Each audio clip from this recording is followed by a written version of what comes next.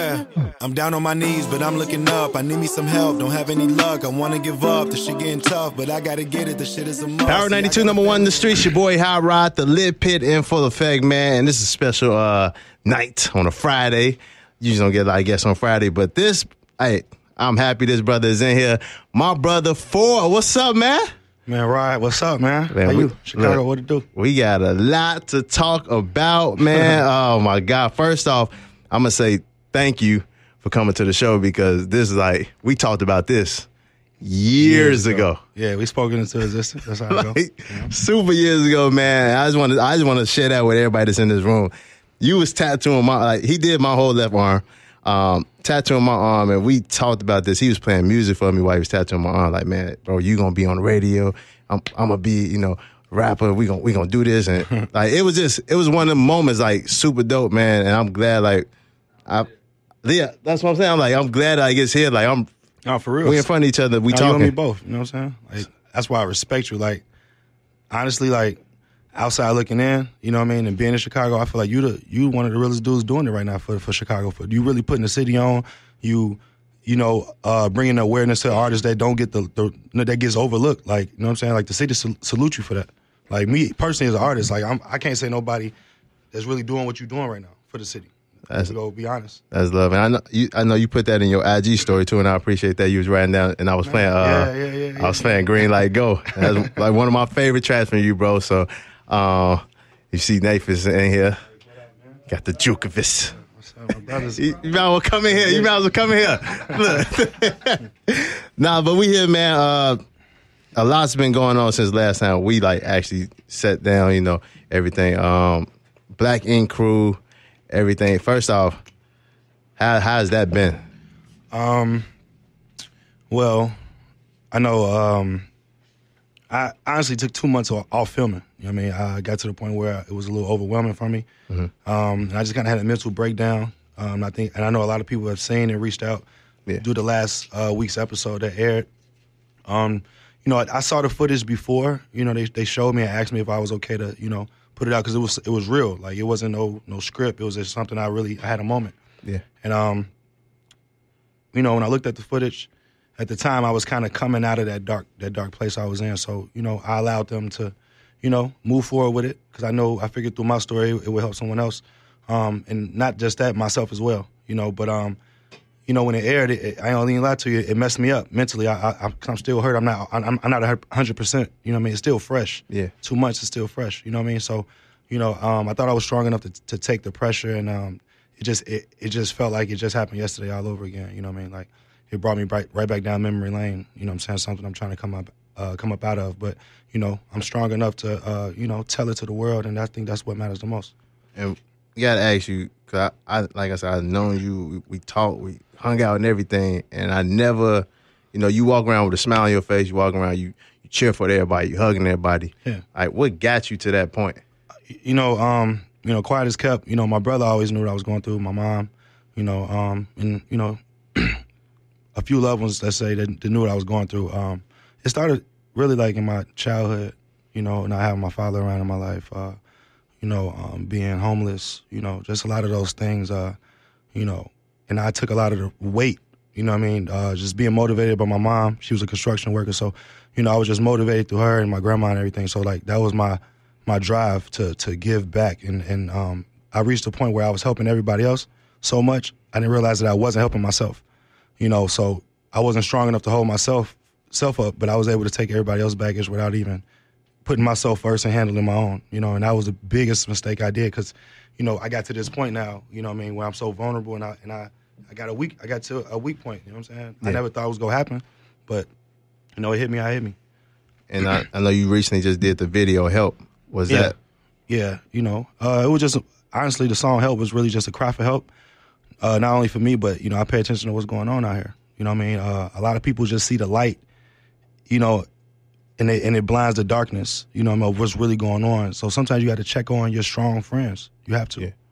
And how important it is, I know Ryan Henry was like, man, I love you. How important it is for you to tell somebody you love them. Like, oh, man, it's important, especially when you don't hear it a lot. Like me, I don't have a a relationship. I don't have a family. I don't have, you know, any kids or anything. So everybody around me, they have that, you know, they have a family to go home to. So, you know, my mom, my family, they stay in Atlanta. So a lot of the times if I'm not with whoever I'm dating at the moment, I'm alone, or I'm just in the room where I'm creating music or tattoo, wherever it is, staying in a creative space to stay away from reality, because in my reality, I'm really alone, you know, alone a lot of the times. So, you know, I didn't ever want to put my pressure on anybody else, because I'm usually the guy that people call because, you know, I may not have as much going on besides me just working, you know, to sit and listen to what they're going through. And I know I always weigh my options out and I see what they really got going. Yeah. Like, man, you know, I don't want to lay this, you know, extra stress on them. So, you know, I try to just, you know, handle my own battles. And after you announced everything and it, like the Don, like Ryan, all them, like, did they reach out to you? Like, I'm pretty sure everybody reached out to you, but like, what was their words to you besides? I know we saw Ryan words. Yeah. But, well, you know, me and my brother, we had lost our sister. You know, I remember that about a year or so ago. She committed suicide.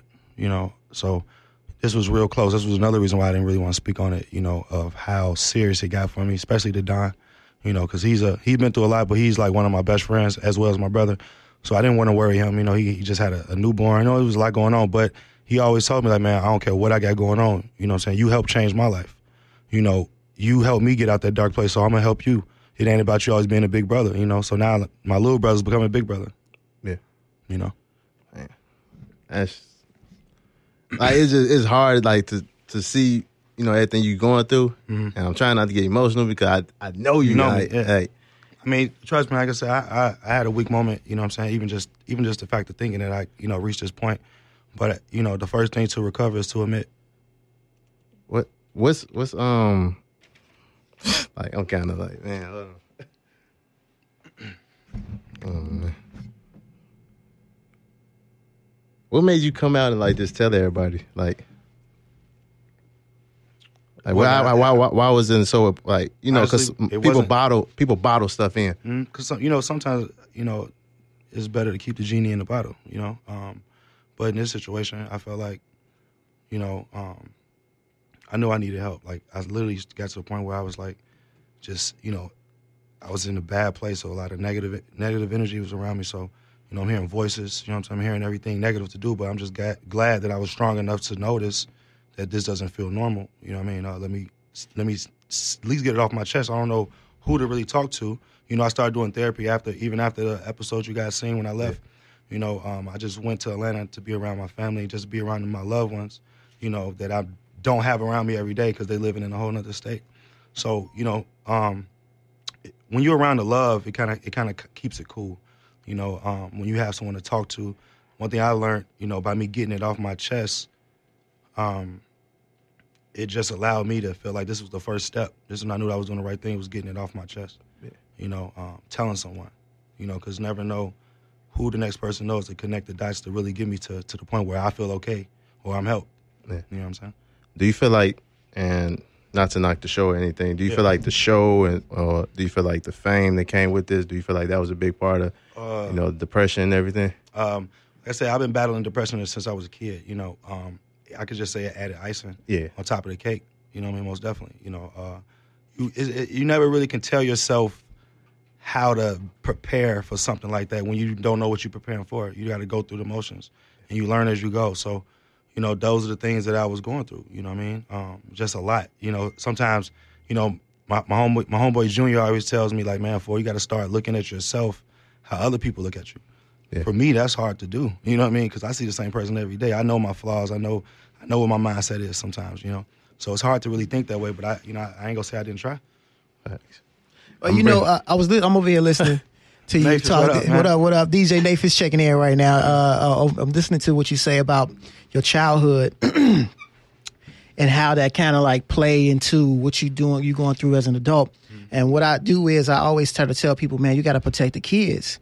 No matter what's going on in the child life, you know, it's like what happens in a child life affects them as adults, and people don't believe that. That's the truth. And what I tell people all the time is evil is learned. You know what I'm saying? Stuff that go through you. I mean, of course, I'm Christian, man, so everything you talking about to me sound like spiritual warfare to me.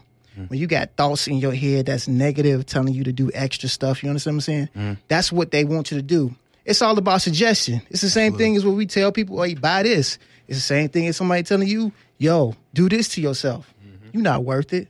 Don't nobody care about you. You know what I'm saying? Absolutely. And those voices are there on purpose to take you out. You know what I'm saying? But just like you said, you got love that come in the light.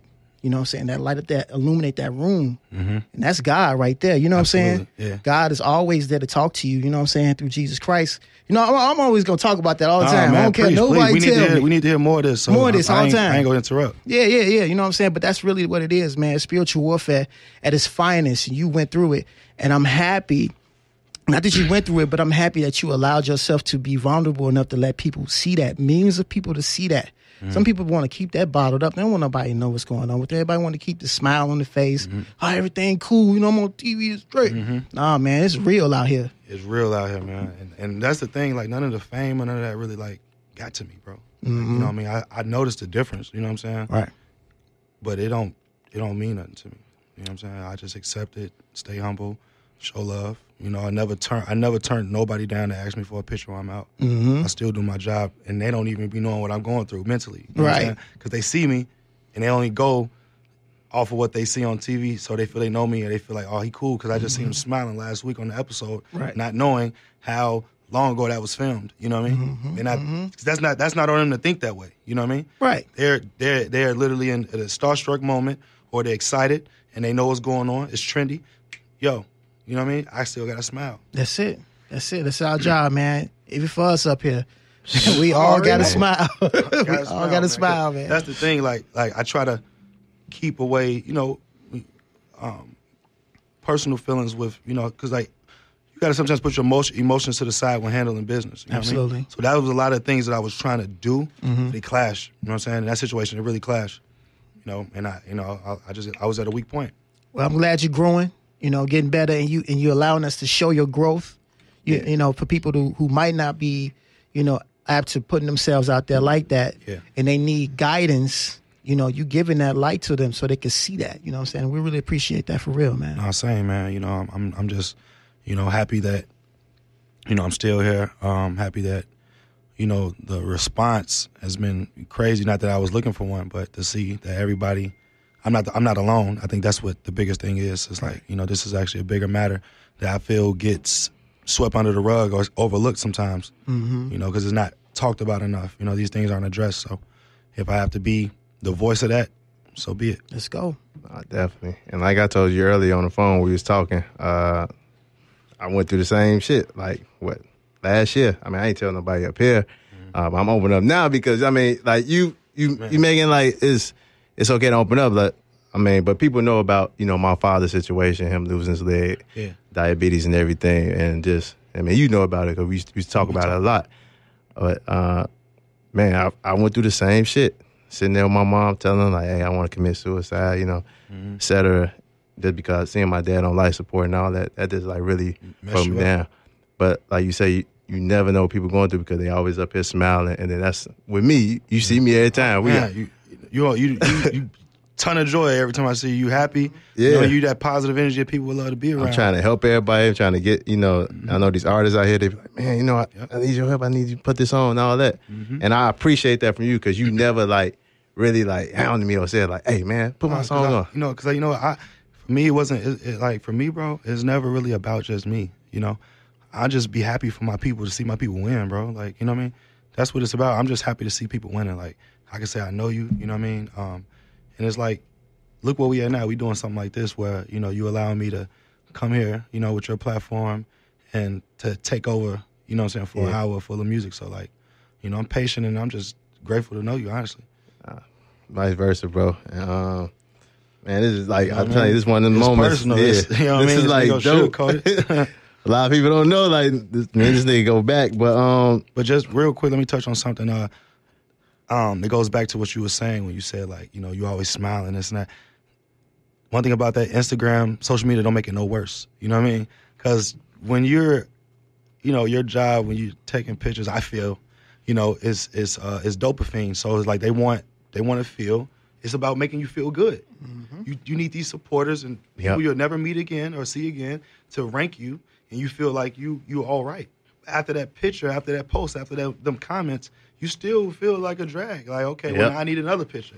Now I need another picture. You know what I'm saying? Man, can I get 1 million followers? You know? So it's just like it don't make it no better, you know, because it's like people can hide it. And it's the fact that, you know, with TV and social media now going hand in hand, it's like I feel like I'm showing y'all what's really going on.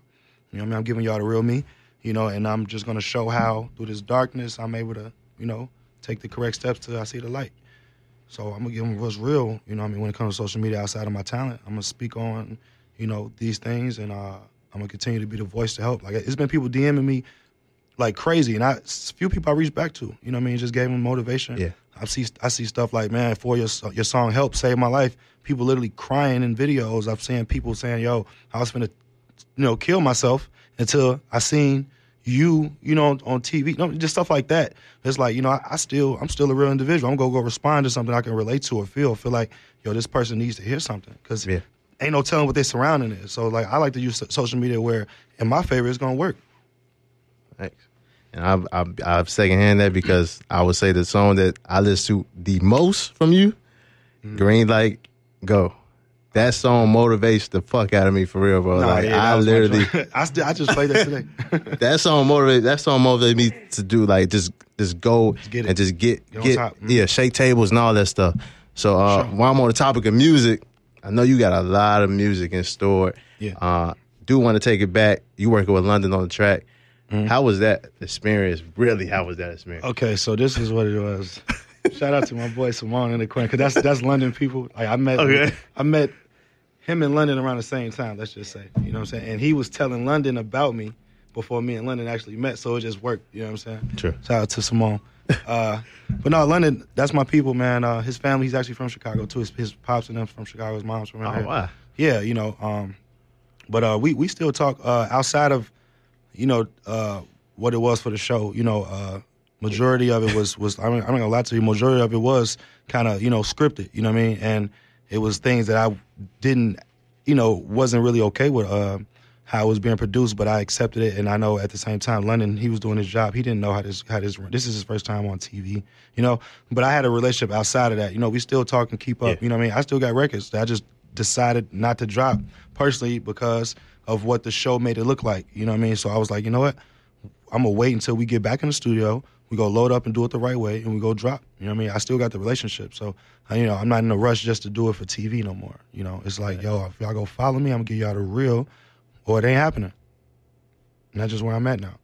And being an artist, was it tough? I mean, just him saying like, hey, I was watching this show. Like, let me tell you, man, we're going to keep it a buck or what? But listen, when this is what happened, I go in there doing my thing, he rocking with me.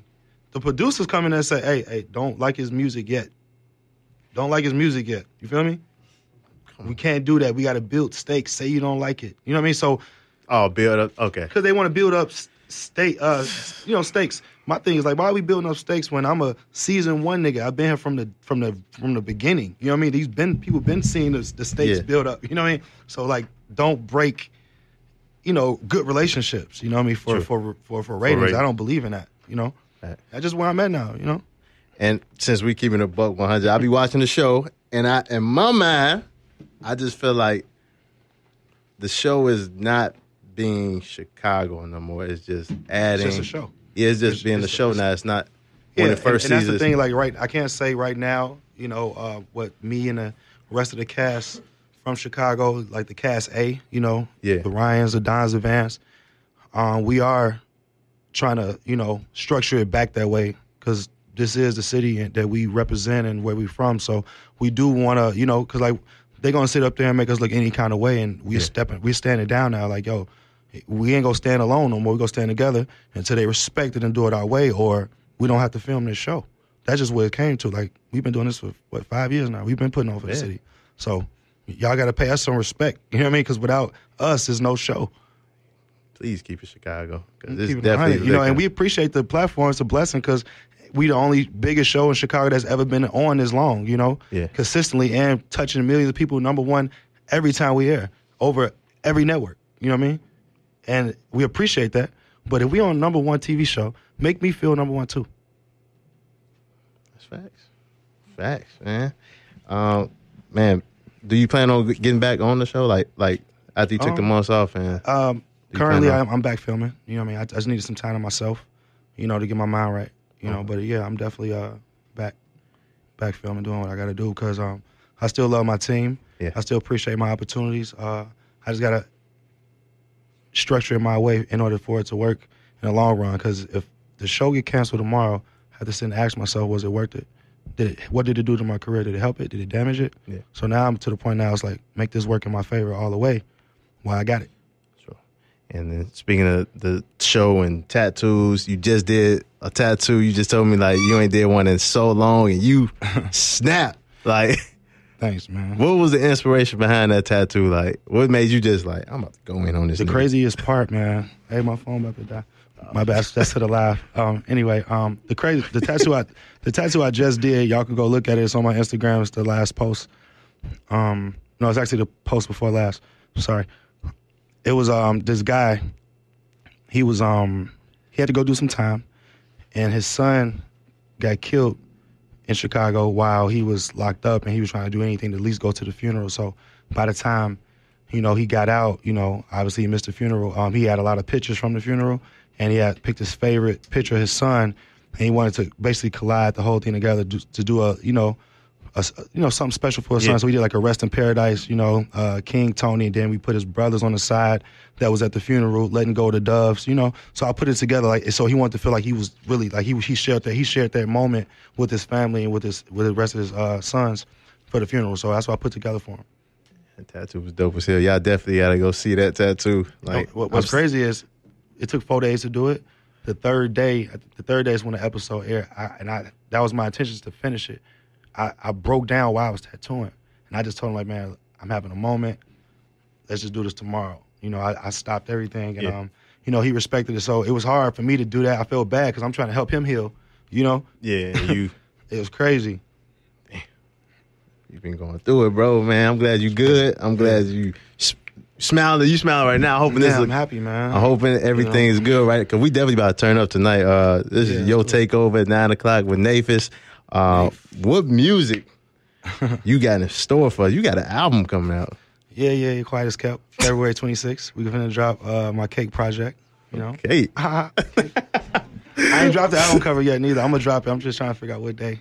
What can people expect from this album? Honestly, the creative behind it is very simple. You know, I actually when I got back to Chicago, I just started locking in the studio with Simone, and I did like 30 songs in 2 weeks. I'm like, man, this is a piece of cake. You know what I mean? And that's what it came down to, you know.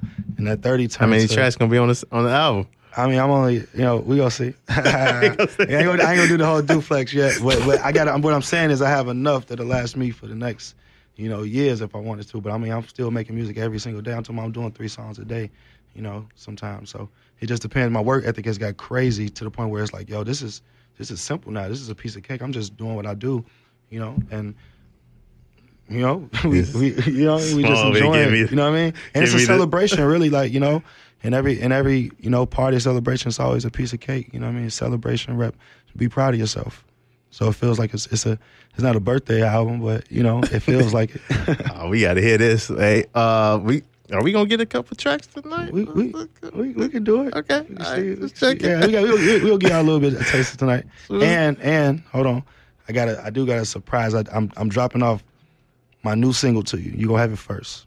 Oh shit! Brand new single. Oh shit! New single tonight. You know how y'all ran Chi-Town. This one of them. You know. All right. You know. So we'll get into that whenever we get into that. But we could definitely play this project, play some songs too. We definitely gonna do that. What's some other artists that you've been listening to outside of yourself? This part. I mean, it's okay. No. Real talk. You know, I support the city, man. Actually, me and El Hitter just did a song. You know, shout out to El Hitter holding it down. Shout out to my boy Bo Deal. We just did that. You know, me and Cowboy got something in the works too. You know, that's something I've been rocking with him for a little minute now. Who else? Zay Osama was it? Zay Osama. Yeah, Zay Osama hit me up trying to do something. So, I'm supporting the city. I mean, I work with everybody right now. I got my, little bro Phil in the studio. He doing this thing right now. At this point, I'm really just open. I'm just open to build and expand and just, work. I'm not going I'm messing with everybody. You know what I mean? That's the type of person I am. That's what I want to hear. Hey, what can we expect from you in the next year? Let me just do a year. 2020, because I'm gonna say 2020 because you just said the 2020. There we go. Yes. Okay. Go to 2020. All right. Well, check this out. I do gotta go. Right. I gotta speak it into existence. So, New Year's, right? We did Dre's nightclub in Vegas. And I think Future performed there for New Year's. Next year, I'm going to be performing there. Shit, can I come? Yeah. That's the goal. Can I come? I just want to come. I'm speaking it to existence. I'll be performing next year, at Dre's on New Year's. We got to get into this music, Nehpets. You ready for this? Ready, bro. We got to turn up, man. And we got to take it back. Bro, real quick, just lead the people out there that's been going through depression and everything. Lead them with one message that you could just tell them, open up. Don't hide that smile. Don't hide behind that smile. Just be real with yourself. Be real with who you love. Express yourself. Never keep anything bottled in because, the more you hold stuff in, you're going to erupt soon. It's like you only can take in so much. Like, they have resources out to help people, not just because it's all for a reason. So reach out to and use some of them sources. Don't be afraid, and just reach out, put it out there. It's all in the universe. Anything you're looking for is out here. Definitely. And I definitely got to shout out real quick, Chance and the whole Social Works team. They definitely got a program out, the State of Mind. So I definitely want to get you involved with that and link you with Chance and everybody on that project. And shout out to Beardface Sean, finding the number to the suicide prevention hotline. So 1-800-273-8255. So definitely get that call. If you're going through something, don't just hide behind that smile, man. Get some help. And don't take your life. I'm glad you didn't take your life, bro. So we're going to have some fun. We're going to celebrate. I'm not going to talk about the other situations. We're gonna have some fun right now. Let's have some fun. Let's do it, man. Run the social media for everybody so they can follow you. Follow me now if you're not already. It's Forever I'm, PHOREVERIM. That's my Instagram, Snapchat, Facebook. I forgot it. Twitter, it's Forever I'm too. So just get in tune with me. I'm very active on my social media. I do respond. I do sometimes follow back if you're a real page. If you fake, you're getting blocked. Them hair pages. Stop following us with them hair pages. Hey, you already know what it is, man. Your boy HotRod right here in the LitPit.